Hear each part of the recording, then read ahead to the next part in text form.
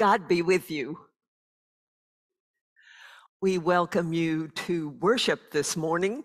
And if you all were not here last week, it was only last week, we had our candidate for our new minister last week, and it was glorious, and he was voted in unanimously, and he will be here the first Sunday of March.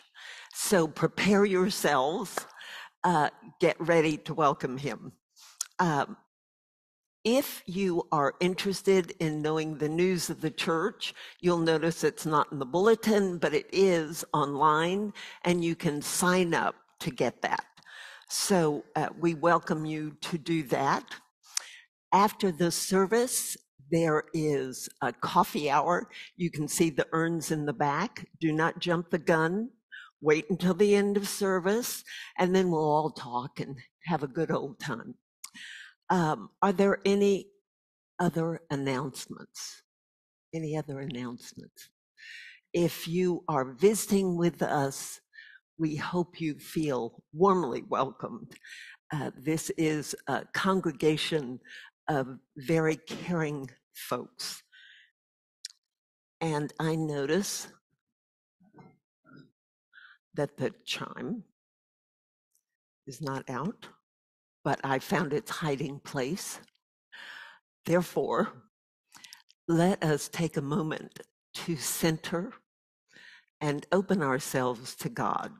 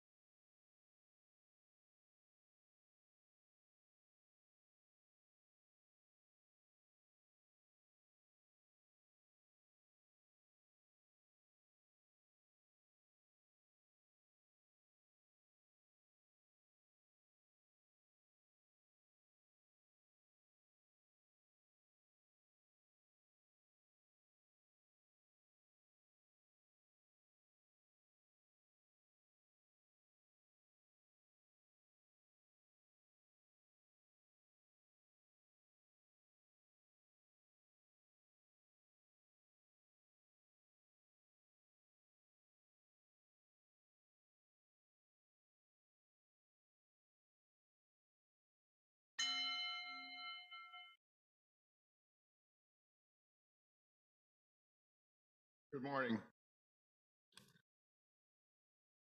Amidst the wonder of your good creation, We gather to worship in gratitude. Amidst the support of this community of faith, we gather to celebrate in joy.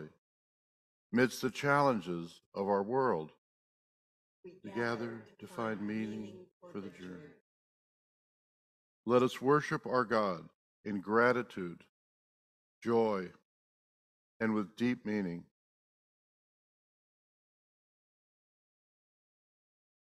Let us pray. Oh God, you have called us together. You have gathered us in this place. Whether it is a virtual place or whether we are in the sanctuary, we are together. We are your community of people, and we are grateful for this calling upon our lives, for the opportunity to be with one another and to be in your presence. We pray today that all that distracts, all that worries us may for a moment be released or permanently released, that we might gather and hear your word proclaimed, that we might sing hymns of joy, that we might offer prayers and be joyful in your presence. In your name we pray. Amen. Let us join in our opening hymn, Be Thou My Vision. Please stand.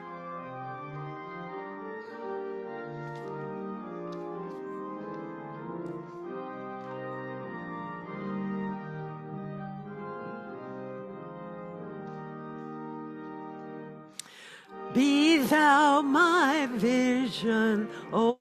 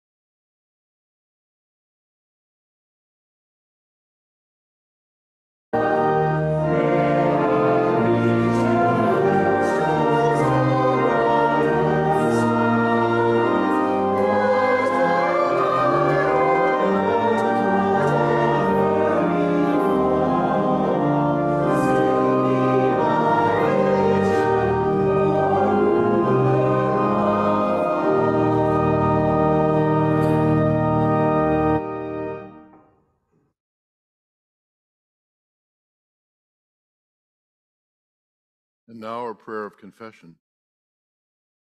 God of imagination and awe, with all the news of war abroad and misinformation home, with hate being fomented and polarization weighing heavy on our hearts, we seem to have no good options. Remind us again that you are in the midst of it all. Keep us from looking for simple solutions. Help us catch a vision of the dignity of all people and empower us to make that a reality. We pray. Amen. In front of us, behind us, to our right, to our left, God is there. In our past, beside us today, in the future, God is there. In the shadows, in the light, God is there. Thanks.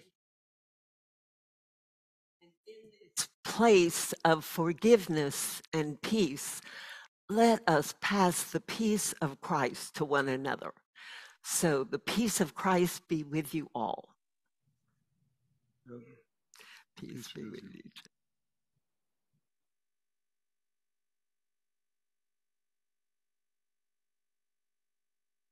With you guys.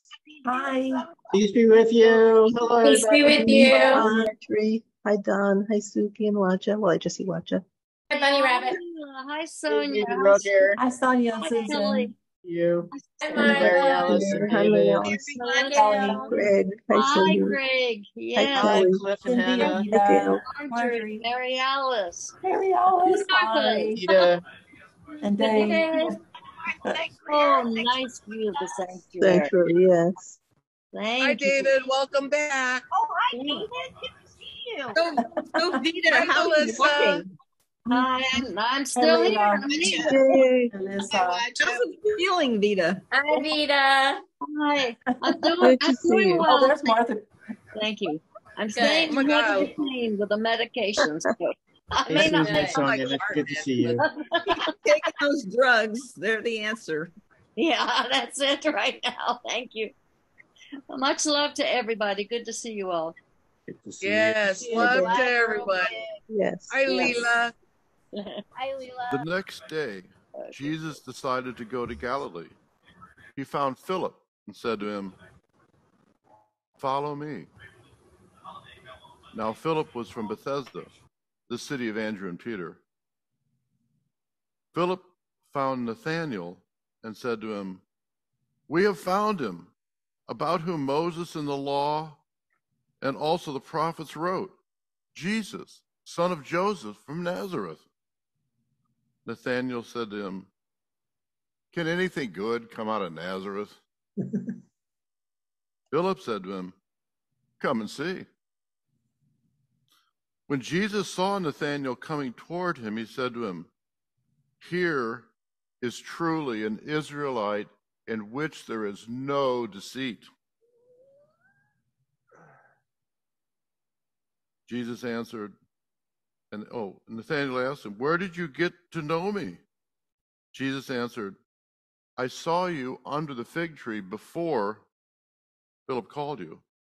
Nathanael replied, "Rabbi, you are the Son of God. You are the King of Israel." Jesus answered, "Do you believe because I told you that I saw you under a fig tree? You will see greater things than these." And he said to him, "Very truly, I tell you, you will see heaven opened, and the angels of God ascending and descending upon the Son of Man." Thanks be to God.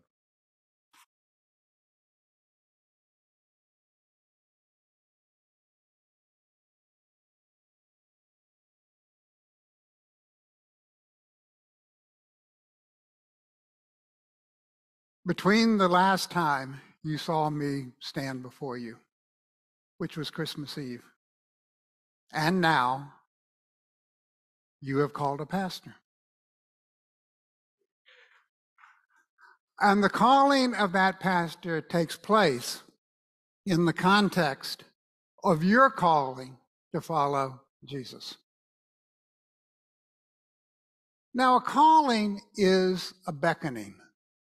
It is a voice. It is a calling forth. And we capsulize that in vocation. I mean, that's how Protestants do this. You have a vocation, which is what you're called to do, and you have a job or work that you do to keep yourself together physically. But remember, you keep yourself together spiritually through your vocation. And so I thought today we might look at what does it mean to be called. The scripture lessons today is about the calling of Nathanael. And let me give you a little background. After John begins with these glorious statements about the Logos becoming flesh, when we get back down to earth, there we counter John the Baptist. And the rulers in Jerusalem have sent people to question John. Now they say, "Who are you?" But I suspect they said it more like, "Who are you?" And John says, are you the anointed one for these times? We read it as Christ, but you should really hear it as the anointed one for these times. And John says, no, that's not me. All I do is wash off the crud. I make the way. I prepare the way for something bigger than this to come. Something that calls you to your vocation, but that's not me. I'm just washing the way. Remember, to decide means to cut. So you cut things off so that you can do other things. You make a decision so you can do other things, but it means a loss as well. And so the next day, when John sees Jesus coming toward him, he said, there it is. There it is. That is the vocation. That is the way that is leading us forth. Two of the disciples of John were kind of impressed with Jesus. And they asked him, where are you staying? They don't really tell us, but they follow him and they spend the rest of the day with him. The next day, Andrew goes to his brother Simon, you know that, the Simon who is not yet Peter, and says, you ought to come see this. See, Simon says, okay. He comes and sees Jesus, and Jesus gives him a new name. He says, I'm going to call you Rock, which means Peter or Cephas. I'm going to call you Rock. And then Andrew also goes and gets Philip. He says, you got to come see this too. Philip too is impressed. He goes to Nathanael and says, you ought to come here. And Nathanael responds, nothing good's going to come out of Nazareth. Now you need to hear the profound skepticism and cynicism in that comment. Nothing's good's coming out of here. Think about that. Hear that a lot often today? You hear it everywhere. Because as you said in the affirmation of faith, there is polarization, there is division, there is hate. And I want to suggest to you that at the depths of that is a deep cynicism that anything can change. There's not anything new that can happen here. And so Nathanael responds back, ain't nothing good going to happen here. Yet, Philip convinces him to come take a look. Now, what does he do? Goes, sits under a tree. And Jesus sees him and says, there is an Israelite who is without deceit. I want to unpack that a bit for you. What is an Israelite? An Israelite is a person who lives and struggles to exist and to keep his soul intact amidst absolute collapse. Now, I wasn't taught this in seminary. I was given bits and pieces. But since then, and I guess historians have kind of put it together that way, that this takes place in the collapse of the late Bronze Age. To give you a little bit of what that's like, cities fall apart and they don't get rebuilt. Agriculture and irrigation fall apart and they don't get rebuilt. Empires collapse, and what you're left with is gangs fighting each other. This sounds a bit like Haiti, or a bit like some of the situations in Central America. It should, because it represents exactly that kind of chaos and breakdown. Now, it is in that context that the entire Old Testament takes place. From Abraham's wandering to the Israelites walking out of Egypt, to the rise of the prophets and the judges, and even David. Think about David. You ought to think in your head, warlord, gang leader, because it's pretty close to that. And so they're there struggling to find a way to exist in times that are deeply uncertain.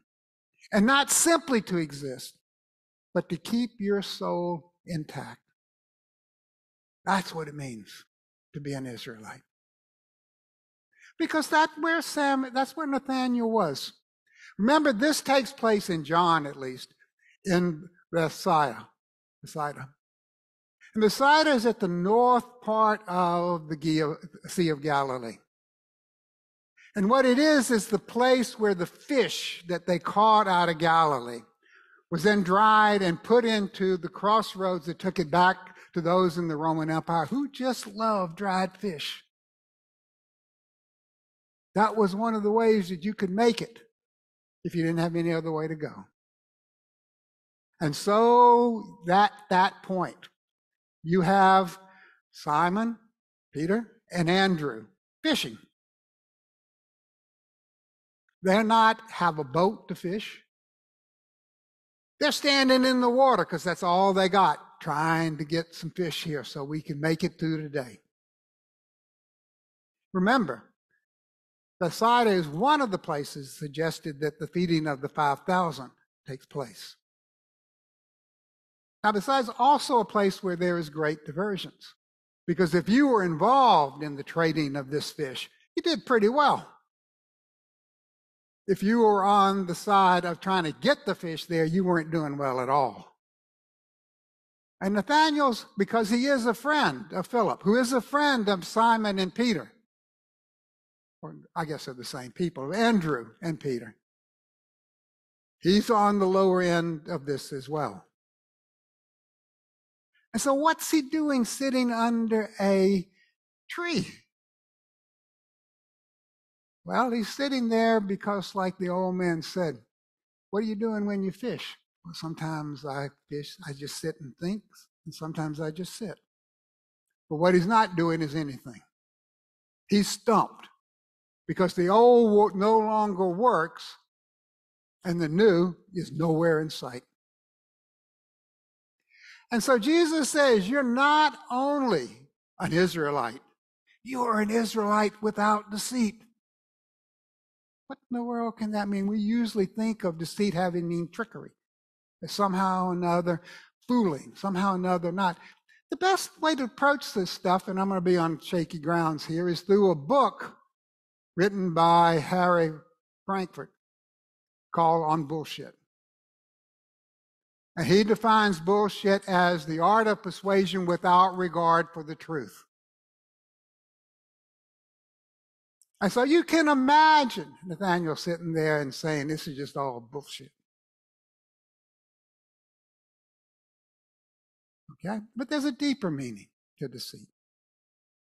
And I want to suggest to you that what deceit means is I'm going to convince you that by my pursuing my interest, by my pursuing my ambitions, my interest, my well-being, I'm going to further yours. That's the deceit of what we call neoliberalism, and it's taken our country. I don't have to be concerned about you. I only have to be concerned about what I want, and I know that'll work out for you well. That is deceit. That is deceit. And so Jesus says to that deceit, here is a possibility. Here is a new way. You can do things differently. And I'm going to show you how.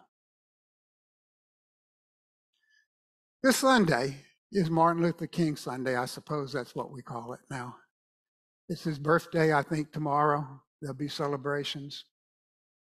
The legacy of Martin Luther King can be found, and I encourage you to read it, in the lecture, the Nobel lecture that he gave. Not the acceptance speech. That's good in and of itself. But go to the web and find the lecture, the Nobel lecture that Martin Luther King said, and listen to it. In that, he said, we face a serious situation, and it is a political and a moral situation. We have three that are at the core: war, poverty, and racial justice. And these are not just political, although they are political, because he spoke to a particular legislative agenda. It was the time when the Civil Rights Act had passed, but the Voting Rights Act had not. It was a time when the Vietnam War was escalating secretly. It was also a time when people were taking to the streets to protest the comprehensive test, or protest for the comprehensive test ban. And it was a time when the Great Society was just taking off. And so in saying this, he was speaking to a political agenda. But he was also speaking to a moral agenda. Because he said that the source of these problems that we have to address is that we don't yet know how to live with one another. We don't yet know how to live with one another. Now, I don't have time to spell this out. We'd be here until 2 or 3 o'clock in the afternoon. which would be all right for me, but I don't expect it to be all right for you. But I want to suggest that what it means to live an agape, a life structured by agape, there's three things.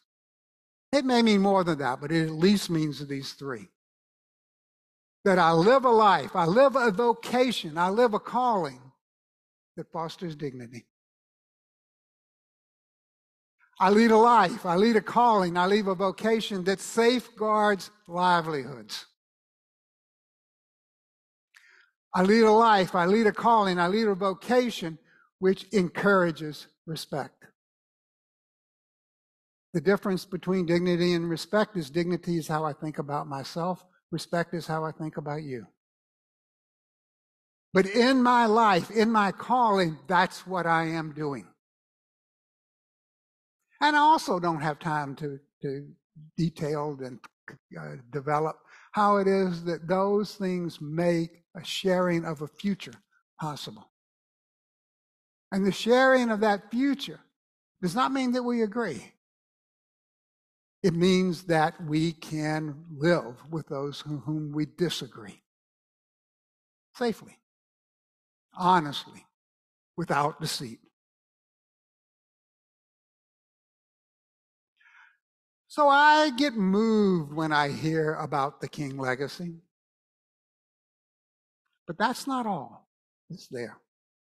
Of course, the words that really pierce my heart are those that are found in the preface of Strides Toward Freedom. Now, I knew these before just a little bit. I couldn't find them. I couldn't find them at all. I kept looking in my books. They just were nowhere. I did word searches. I couldn't find them at all. Turns out that the copy I had left off the preface, and that's where it is. And in that preface, King says, the civil rights movement is not a drama about one person. It is a chronicle of a people, 50,000, and he said Negroes.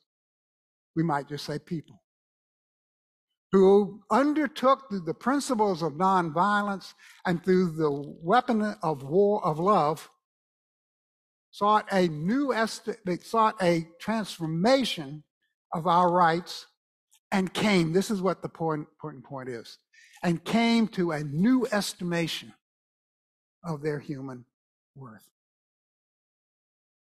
Think about that. When Jesus called Nathanael, he said, here's a way. I'm going to overcome your skepticism.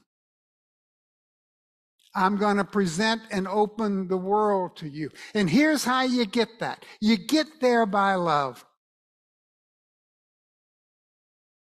Now, there are a couple of theories of what nonviolence is, but the ones that I like to compare are those of Gene Sharp and those of Martin Luther King. Gene Sharp took a more cynical view. It's just power. Nonviolence is a way to withdraw consent. It's a way we do politics. We're out to win. And there's some important parts of that to remember. But King understood that it wasn't that. It was about a transformation. That it had to have not politics, it also had to have love. He said, I sure am glad that my Savior called me to love those folks, because it'd be awful hard to like them. And I think that's where we are. That's where we find ourselves today. And so when we look back to the civil rights movement, what do you remember? What do you remember? Singing. They sang. Now I want to tell you that I need your help in this, because I think we all have to sing. I once sat in a congregation waiting for the service to begin. It was at Allen Temple in Oakland. I forget what the service was for, but it was Lissy and I sitting there. We were about the only people in the pews yet, because the service was a little bit ways off. We'd driven up, gotten early. The choir was practicing. They were doing just great, in my opinion. And right in the middle of a song, he stopped. And he said, I didn't think the choir leader, I didn't think I'd have to tell you this. But you're just not singing a song. You're singing for Jesus. And that changed the whole thing. I realized that I don't have the voice that can sing like some of you can here. I tried it out. Not going to work. So I need your help. I need the help of the choir. Come on up. And I need the help of you because I can't do it. I don't have the skills. But as I sat there and heard this, I knew I didn't have to have the skills. I don't have to have a voice that can sing in harmony or a voice that can stand out and boom to the congregation. I just need to sing in my heart. And so I need your help in order to do that. I've already alerted the choir that they're not up here because they're singing to you or they're singing for you. It's because they're leading you in song. And for you to be led in song, you got to stand up. All right, come on. Stand up if you can. And get ready. Because I can imagine Nathaniel sitting there and Jesus saying, come sing with me. And what comes to mind when they do that is, oh, happy day. Oh, happy day. When Jesus washed the crud of the Roman Empire off of me, and not only that, put a song in my heart that leads me to the kind of life that opens up the world. And so, Andy, I need you. Sing. Let's go.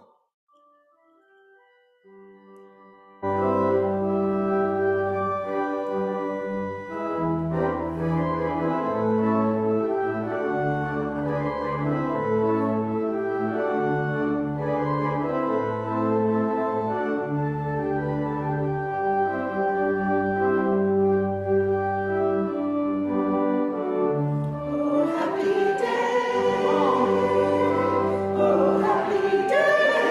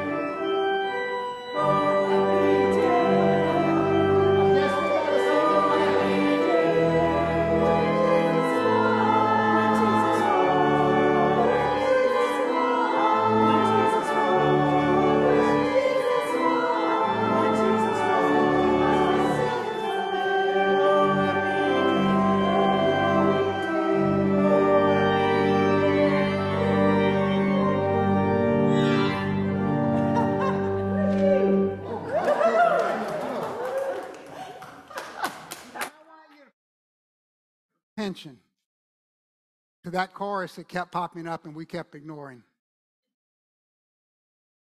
Because what makes it a happy day is how he taught us to watch, to fight with love, and to pray, and to live rejoicing each and every day. So think of Nathaniel, think of yourself, and think of this church in the next couple of months as we learn together how to watch, how to fight with love, not hate, and to pray, so that we might live rejoicing each and every day. Oh, happy day. Oh, happy day. The new that is not yet here is coming. It's budding in our hearts. And so wash that crud away. Happy day. It is a very happy day.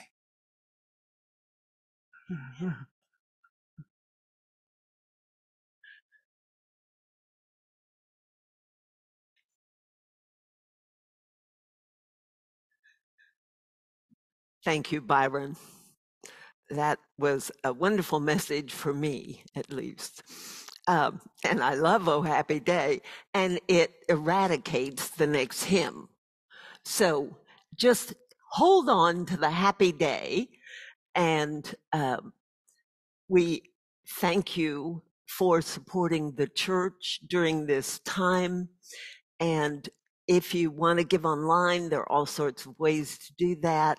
And you can look online to see how there is also a bowl, beautiful bowl made by Jeff Vamos, or it looks like that, that you can put your offering in today if you would prefer that. And now we get to hear from the choir again.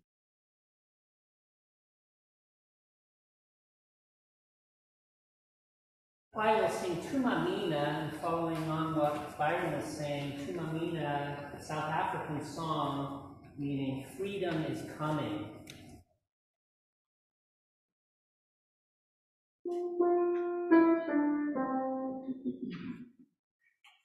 Tumamina, Tumamina, Tumamina, Tumamina, Somanja, Tumamina, Tumamina, Tumamina, Somanja. Send me, Lord, send me, Jesus, send me, Jesus, send me, Jesus, send me, Lord, send me, Jesus, send me, Jesus, send me, Jesus, send me, Lord. Lead me, Lord. Lead me, Jesus. Lead me, Jesus. Lead me, Jesus. Lead me, Lord. Lead me, Jesus. Lead me, Jesus. Lead me, Jesus. Lead me, Lord. Fill me, Lord. Fill me, Jesus. Fill me, Jesus. Fill me, Jesus. Fill me, Lord. Fill me, Jesus. Fill me, Jesus. Fill me, Jesus. Fill me, Lord.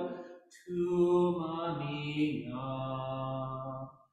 Tumamina, Tumamina, Tumamina, Somanja, Tumamina, Tumamina, Tumamina,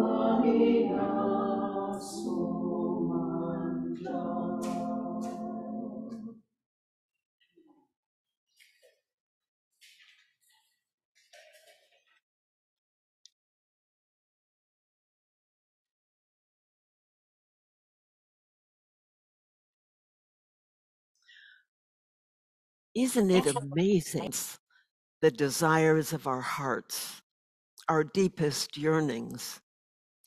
You know how we long for your shalom, your wholeness that you offer to each of us. We're just not sure how to get there from here. Guide us, we pray. Keep us from holding grudges and help us to let go of the hurts of the past that keep us from experiencing the joys of the present. We give great thanks for Mary Alice's return to her apartment from skilled nursing. We thank you that Melissa's brother-in-law is no longer testing positive for COVID and pneumonia, though still in the hospital. May he return to full health soon. We thank you for Vita's successful knee replacement. May she regain full use of her knee. Keep her from discouragement as she does the exercises that lead to healing. We pray for Byron's sister as she grieves the loss of her husband. Give her comfort. We pray for all those facing surgery this month, that the surgeries will lead to full health, calm fears, and give them skillful surgeons.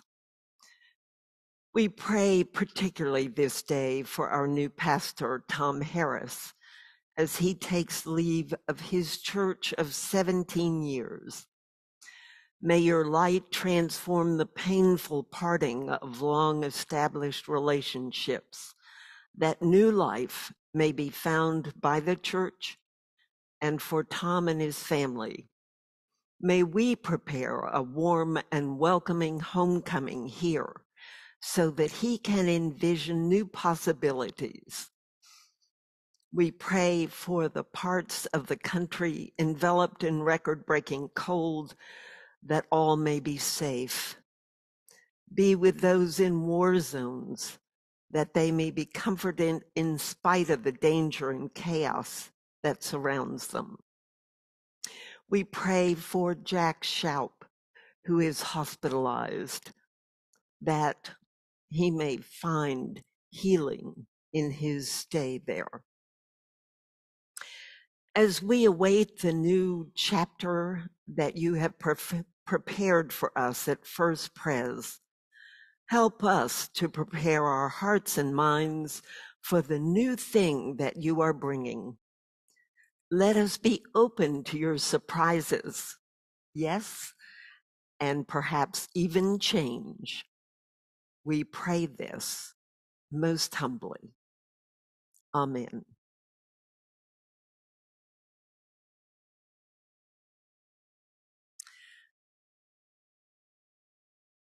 Now we move to the communion table.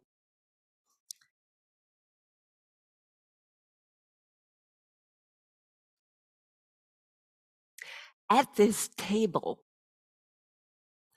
the reign of God exists. Here, all people are equal. Here, all people are loved. Here, you will find the nurture that you seek and yearn for. So this table is open to all, and we invite you to partake in its bounty. Please pray with me. God of all our lives, you called all creation into life, and we respond with gratitude. Shaping us in your image, you called us to live in joy and peace, gifting us with a garden as our refuge. But we strayed from your peaceable kingdom and decided we were right and our way should be followed, forgetting the humility to which we are called, forgetting the dignity of the other. You sent prophets to call us back to your way, but we had no eyes to see or ears to hear. Finally, you sent your Son, your beloved one, to show us your hopes and dreams for living fully, joyfully, the life we have been given. As we respond to his call to follow, we find that joy and peace within us that was planted long ago by you. We pray now that you pour out your breath of hope on this table, on these elements of bread and wine, that they may empower us to get up and go to those who are hungry and thirsty and in need of your peace. As we partake of this bread of life and this cup of hope, may we join our broken lives with yours so that we may know your healing and hope as we join our voices in saying the prayer which Jesus taught us, praying together as one in Christ. Our Creator in heaven, holy be your name. Your kingdom come, your will be done on earth as it is in heaven. Give us this day our daily bread. Forgive us our sins as we forgive those who sin against us. Save us in the time of trial and deliver us from evil. For the power and the glory are yours now and forever. Amen. On the night in which he was betrayed, Jesus took bread, and after giving thanks, he blessed it and broke it and gave it to those whom he loved, saying, "Take, eat. This is my body given for you." And in like manner, took the cup. I want you to imagine that it was your cup that he took. The cup that you just finished drinking from. And he took that cup and says, "This cup is the new covenant, which is poured out for you. Do this in remembrance of me." And then he handed it back to you.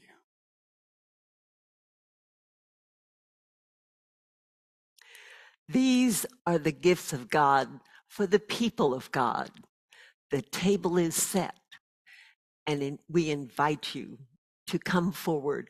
We'll celebrate communion by intinction, which means you take a piece of bread and you put it in the cup, and then you go out the side aisles and back to your seat.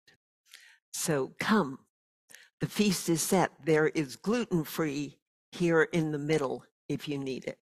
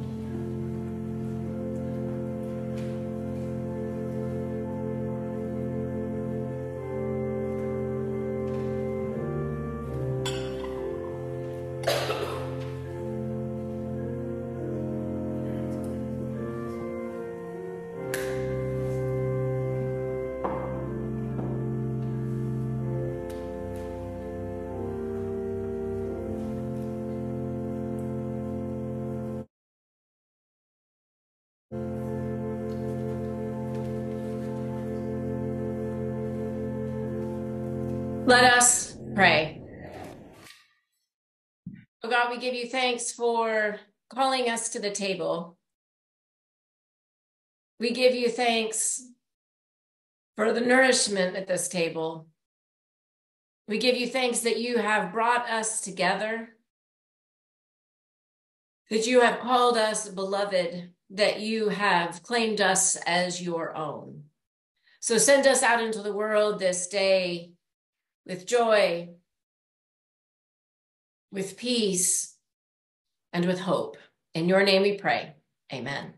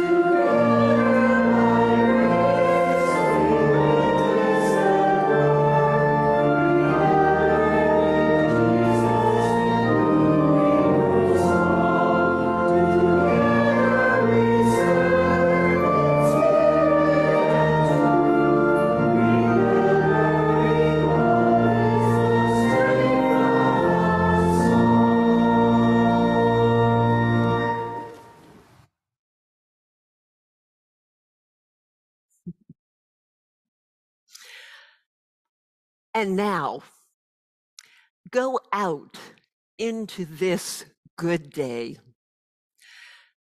taking the love of Christ to all whom you meet, praying earnestly for God's kingdom to be here and ready to work for that. And as you go, take with you the deep love of God, the wide compassion of Christ, and the inspiration and encouragement of the Holy Spirit this day and each day. Amen. Go in peace.